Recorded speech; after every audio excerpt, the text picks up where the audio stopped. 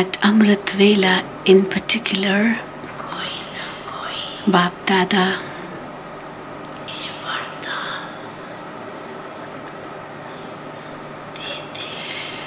always gives some special blessing to such loving children,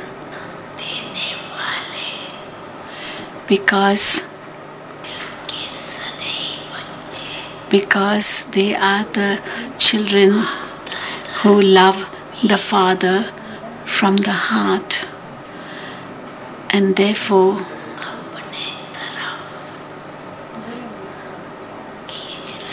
they pull Bap Dada towards them,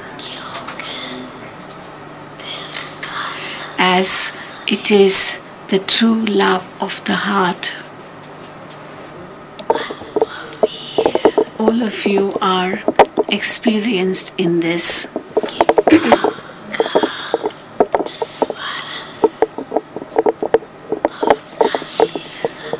That how the Father's love is altruistic and imperishable, which every child loves so much. Therefore, love for God is the foundation of this Brahmin life, where there is love, there it becomes easy to experience everything else.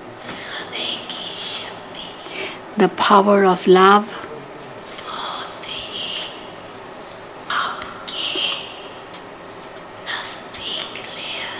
brings one very close to the Father. The power of love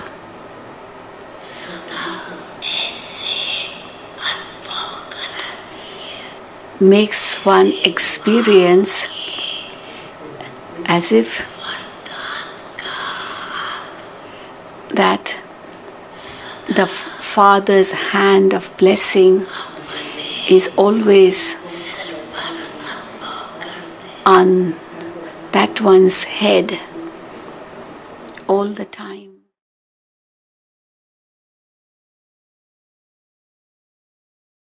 Om Shanti. Om Shanti. மிக அழகான முரளி பாபா கூறுகின்றார். குறிப்பாக அமிர்த வேளையில் குழந்தைகளுக்கு விசேஷமான ஆசீர்வாதங்களை அன்போடு நினைவு செய்வதற்காக கொடுக்கின்றார்.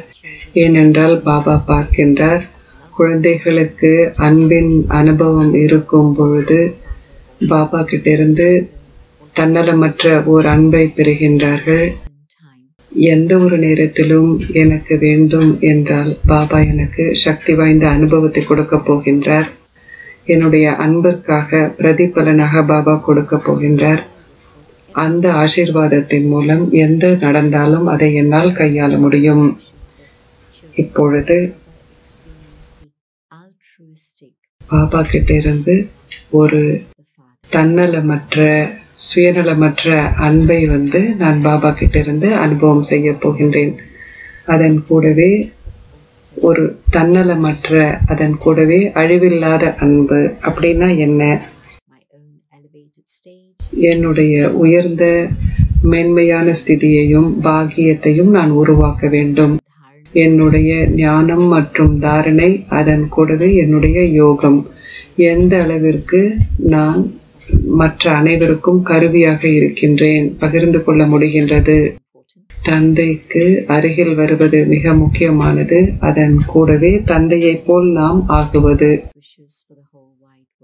முழு உலகத்திற்காகவும் அன்பை தவிர வேறு எதுவும் இல்லாமல் இருப்பதாகும். தந்தையினுடைய அன்பு என்பது அதுவே நம்முடைய பிராமண வாழ்க்கையின் அடிப்படையாக இருக்கின்றது. அதை நாம் அனுபவம் செய்யும் பொழுது பாபாவினுடைய ஆசீர்வாத கை நம்முடைய தலைமையில் இருப்பதாக இருக்கும். நாம் பாதுகாப்பை மட்டுமல்லாமல் அதைவிட மிக மிக மிக அதிகமாக பாபாவினுடைய சக்திகளையும், பாபாவின் தெய்வீக குணங்களையும், பாபாவின் அனைத்து குணங்களையும் நம்முடைய ஆசீர்வாதங்களின் மூலம் நமக்கு கிடைக்கின்றது. தொடர்ந்தும் அந்த அன்பான உறவு முறையை தந்தையோடு நாம் வைத்திருக்கும் பொழுது பாபாவோடு மிக மிக அருகில் நம்மால் வர முடியும். அதன் கூடவே அனைத்து கடினமான விஷயங்களையும் நம்மால் கையாள முடியும். அந்த பாபாவினுடைய ஆசீர்வாத கரங்களும் அன்பு கரங்களும் நம்மேல் இருப்பதற்கு நாம் அனுமதிக்க வேண்டும். பாபாவினுடைய ஸ்ரீமத்தை நாம் கடைபிடிக்கும் பொழுது அது தன்னிச்சையாகவே நடக்கின்றது. நான் ஸ்ரீமத்தை எந்த அளவிற்கு கடைபிடிக்கின்றேனோ அந்த அளவிற்கு பாபாவினுடைய ஆசீர்வாத கரங்கள், அன்பு கரங்கள், பாதுகாப்பு கரங்கள் என்னுடைய தலை மீது இருக்கின்றது. நாம் அனைவரும் ரக்ஷா பந்தனை இப்பொழுதுதான் கொண்டாடினோம். சிலர் இன்னும் இப்பொழுது கொண்டாடி கொண்டிருக்கலாம். அதேதான் இதற்கான ஒரு அர்த்தமும் பொருளுமாகும். நான் கடவுளோடு அன்பு அப்படிங்கிற அந்த கயிறை கட்டிப்பட்டு இருக்கும் பொழுது நிச்சயமாக எனக்கு உத்தரவாதம் இருக்கின்றது, கடவுளின் பாதுகாப்பு இருக்கின்றது, ஆசீர்வாதங்கள் இருக்கின்றது. இது மிக ஒரு அழகான மாதம். நாம குடும்பத்துல இருக்கிற மூத்தவர்கள் கிட்ட போய் நாம தலையை வணங்கி அவங்களுடைய ஆசீர்வாதங்களை பெறுவோம். இது எவ்வளவு ஒரு அழகான சிறப்பான விஷயம். இது கூட சங்கம யுகத்தினுடைய ஒரு உதாரணம்தான், நினைவார்த்தம் தான். இப்பொழுது கடவுளினுடைய ஆசீர்வாத கரங்கள் நான் அவருக்கு செய்து கொடுத்திருக்கும் சத்தியத்தின் அடிப்படையில் நான் அனுபவம் செய்கின்றேன். இது எப்பொழுதும் என்னோடு இருக்கும். இப்பொழுது நான் என்னுடைய விழிப்புணர்வில் வைத்திருக்கின்றேன். ஆத்மாக்கள் ஒரு அளவுல சந்தோஷமாக இருந்தாலும் மகிழ்ச்சியா இருந்தாலும் எல்லா சௌகரியங்களும் இருக்கின்றன. ஓரளவுக்கு அமைதியும் கூட இருக்கு. ஏன்னா அவங்கள சுத்தி எல்லாம் நல்லா இருக்கும் பொழுது அமைதியும் இருக்கு. ஆனால் அன்பு என்பது அங்கு இல்லை அவங்களுடைய வாழ்க்கையில அப்படின்னா அங்க உள்ளுக்குள்ள ஒரு வெறுமை இருக்கின்றது. அதனால பாபா நமக்கு நினைவூட்டுகின்றார், அன்பு அப்படிங்கிறது அடிப்படையான விஷயம். எந்த அளவிற்கு என்கிட்ட ஞானம் இருந்தாலும் சூழ என்னுள்ள அன்பு இல்லை, பாபாவுடைய அன்பு எனக்குள்ள நிறைந்து இல்லை, என்னுடைய பாபாவை அன்பு கிட்ட பாபாட்ட நான் தெரிவிக்க முடியல அப்படின்னு சொன்னா எனக்குள்ள ஒரு வெறுமை இருக்கலாம். எப்பொழுதும் என்னுள்ள எவ்வளவு இருந்தாலும் கூட இந்த அன்பு அப்படிங்கிறது நிறைவில்லாமல் இருக்கலாம். அதனால் நான் தொடர்ந்தும் இந்த அன்பு அப்படிங்கிற அந்த விஷயத்தை என்னுடைய பாபா எனக்கு கொடுக்கும் அந்த அன்பை நான் பெறக்கூடியதாக இருக்க வேண்டும். இதன் மூலம் என்னிடம் சுய மாற்றம் ஏற்படும். பாபா நமக்கு சக்தியை கொடுக்கின்றார். இந்த சக்தி என்பது நம்முடைய வாழ்க்கையில் நம்முடைய மாற்றத்தை கொண்டு வர செய்கின்றது. நான் என்னவாக இருந்தேன், இன்றைக்கு என்னவாக இருக்கின்றேன், எதிர்காலத்துல நான் என்ன ஆகணும். அன்பு அப்படிங்கிறதான் என்னை கலியுகத்திலிருந்து வெளியே கொண்டு பாபாவிடம் வைத்திருக்கின்றது. பாபாவுடைய அன்புதான் என்னுள் நிறைகின்றது, என்னுள் சுத்தத்தை கொண்டு வருகின்றது, என்னை தூய்மையாக்குகின்றது.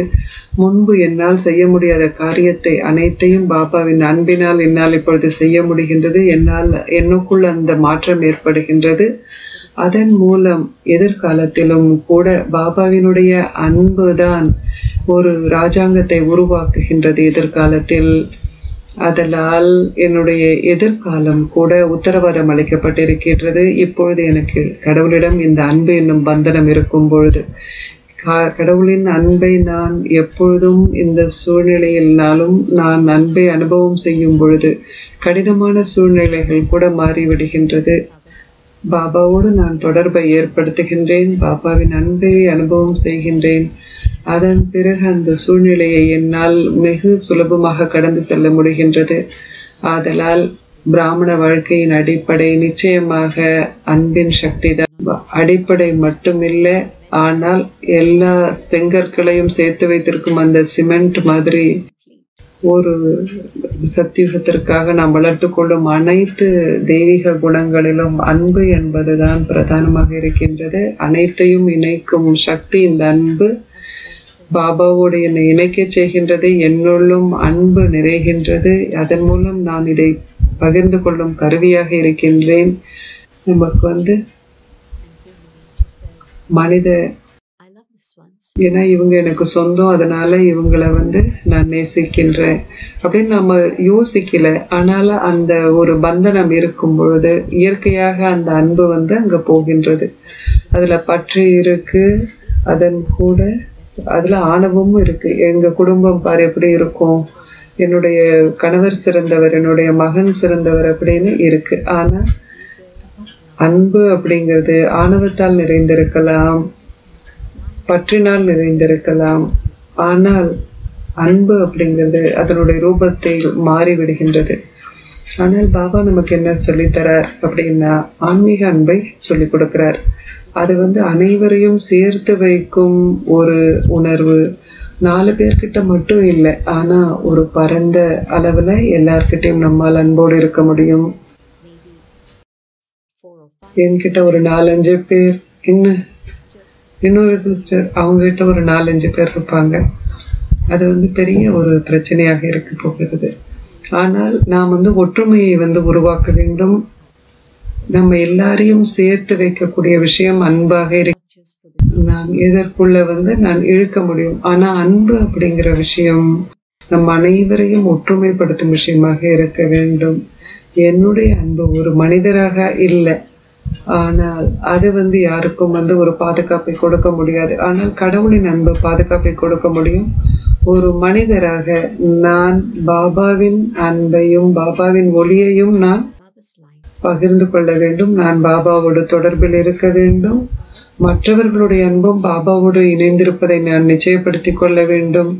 அப்பொழுது நம்மிடம் ஒரு சக்தி வாய்ந்த மாற்றம் என்பது ஏற்படும். கடவுளின் அன்பும் ஆசீர்வாதமும் நம்மில் இப்படிப்பட்ட மாற்றத்தை கொண்டு வர முடியும். இதில் அழகான விஷயம் என்ன அப்படின்னா, இந்த முழு உலகமும் கடவுளின் குழந்தைகள். அதனால் நாம் அதை நினைவில் வைத்து கொள்ள வேண்டும். என்னுடைய பழைய என்ன விஷயங்கள் இருந்தாலும், அது சரியாக இருந்தாலும் தவறாக இருந்தாலும், அதையெல்லாம் நான் விட்டுவிட்டு இந்த நேரத்தில் நான் நிச்சயமாக அதை அனைத்தையும் மாற்ற வேண்டும்.